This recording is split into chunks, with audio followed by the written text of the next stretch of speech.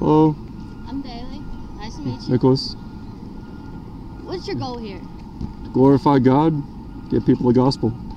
Show the bloody city her abominations. What we're doing. Do you want to lead people to Christ? Is Everywhere. this what your goal is, to come here and like let people hear what you're saying and expect them to want to become Christian? Well, my goal is to give them the gospel, and whether they come to Christ or not, that's not up to me. We're messengers, and I want people to get saved, but they may not listen. That is true. And I mean, God told Ezekiel in Ezekiel chapters 1 through 3 to go to them whether they listen or not. And he said in Ezekiel chapter 3, they're not going to listen to you because they refuse to listen. They will not listen to me. And so whether people listen or not, we're commanded by God to go to them and give them the gospel. I agree with what you say. I just think that as a Christian myself and as a college student, and I see tons of y'all come out here all the time. Praise God.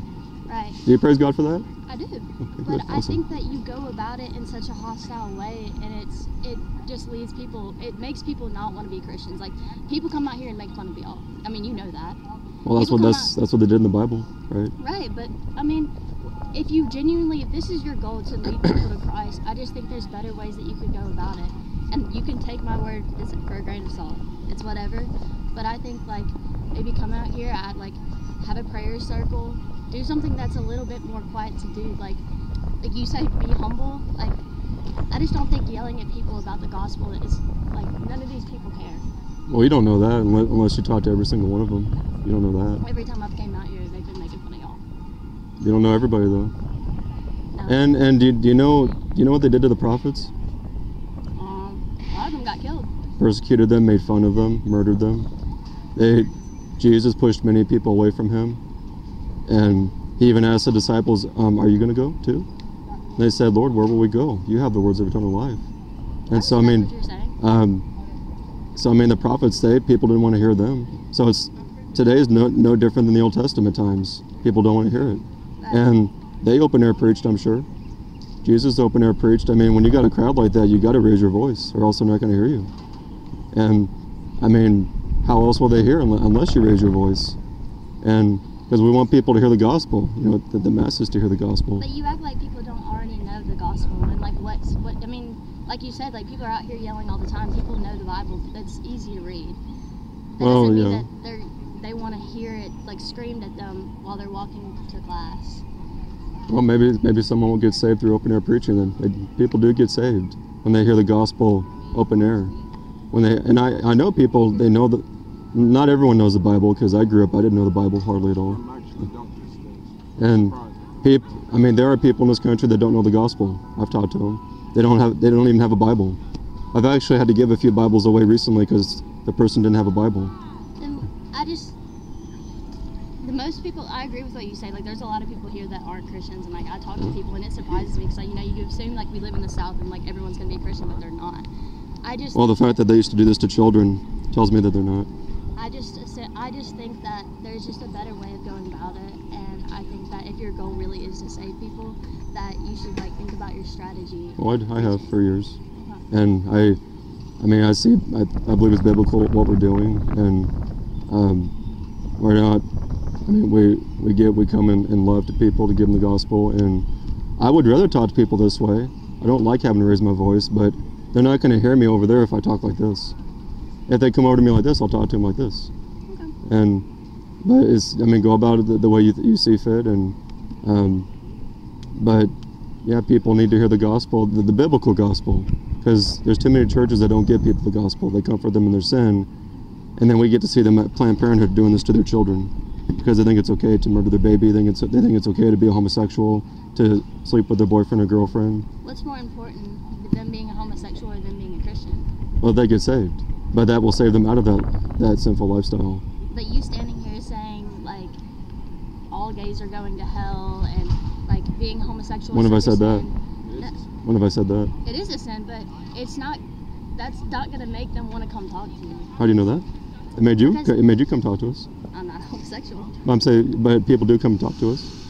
Yeah, but you can disagree with everything I say. I'm just telling you my point of view, and I'm a college student here. Yeah. Well, I've seen prayer circles come out, and they do the same thing. They mock them. I've heard them mock them, and they don't go talk to them because they're just sitting there praying. But do people ever really come up to y'all and talk to you like this, or do they come up and talk to you like they're mad? Yeah, all the time. Okay. All kinds, mad, angry, appreciative, mocking, everything. I mean, sin, when you call out sin and you rebuke sin, people are going to be, they're going to be afraid, all right, because they know they're living in sin. It makes them upset. Why do you only talk about homosexuals though? I don't. I mean, if you've been listening, you made it a point to bring up Pride, like Pride Month in June, right? It's coming up, yeah. So why aren't you sitting here yelling at all the liars, yelling at, like, there's a million other sins? Do you not think all sins are equal? Well, no, because the Bible doesn't say that they're all equal. But I actually have gone through other sins today, and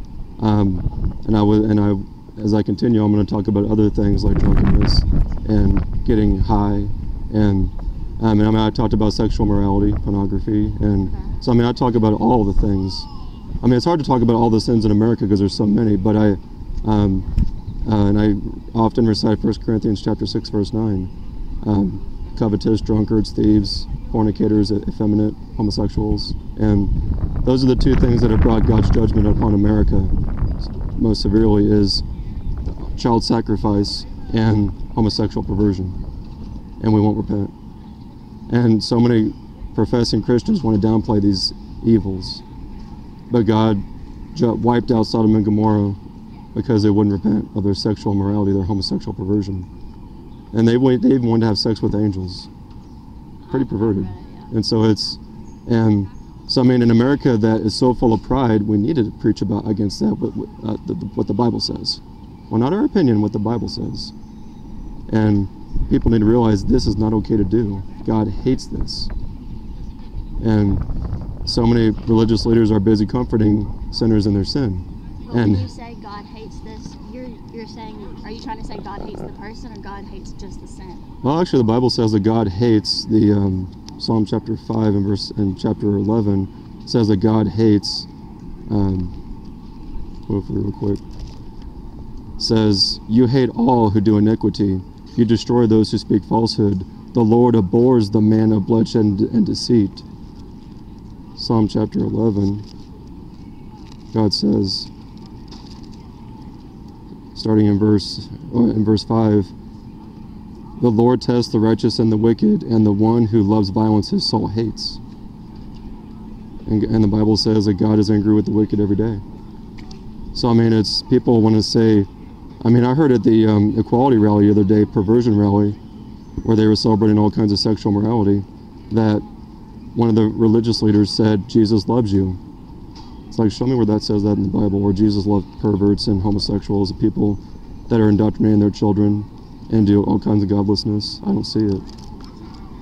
And that's what we want to believe in this country, is that God loves the sinner and hates the sin. Well, no, But then why did Jesus die? Well, he died so people could be forgiven. Yeah, he died for sinners.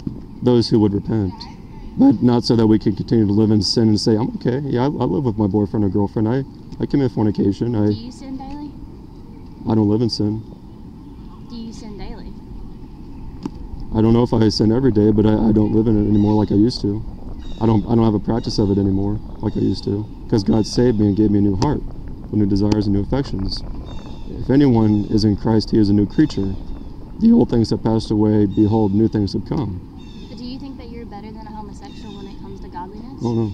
Well, not better than them, because I wasn't a homosexual, but I was sexually immoral, and God saved me and gave me a new heart. So I don't think I'm better than anybody on this campus. In fact, I know I'm not. I've lived a worse life than some of the people on this campus.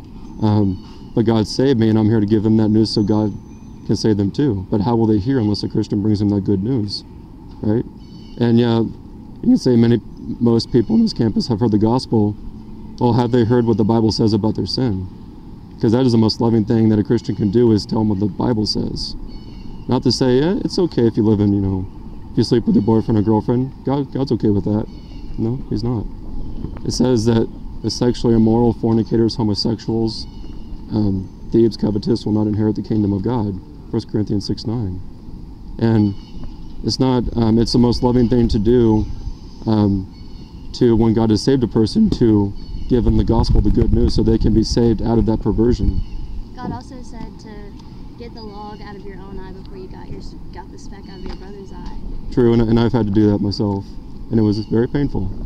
And that's why I'm able to do this with a clear conscience, because God painfully took that out of my eye, and therefore, because I wouldn't be doing this if the log was still in my eye, I couldn't do this, not with a clear conscience.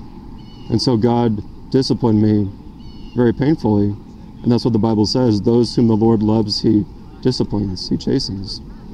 And the Bible says, better is open rebuke than love that is concealed. Faithful are the wounds of a friend, and deceitful are the kisses of an enemy. And so many people, professing Christians or not, they're wanting the kisses of an enemy. They're not wanting open rebuke. They want to be comfortable in their sin. They want to accumulate false teachers in accordance with their desires, as God says in 2 Timothy. But we're not here to comfort people in their sin. That would be, if that's what we're here to do, it'd be better for us to stay home, because they're already being comforted in their sin. There's plenty of churches around here in this country that will comfort them in their sin. Plenty of them. You know, we need to give them the gospel so they can be saved, be convicted of their sin. And how will they be convicted of their sin apart from the law of God, the Ten Commandments? That's what Romans 3 says. For it says that through the law comes the knowledge of sin. So they need the law of God. They need the Word of God to confront them lovingly in their sin, so they can repent of that and go to heaven. It was good talking to you. Yes, I respect your views. Think about what I said. Yes, ma'am.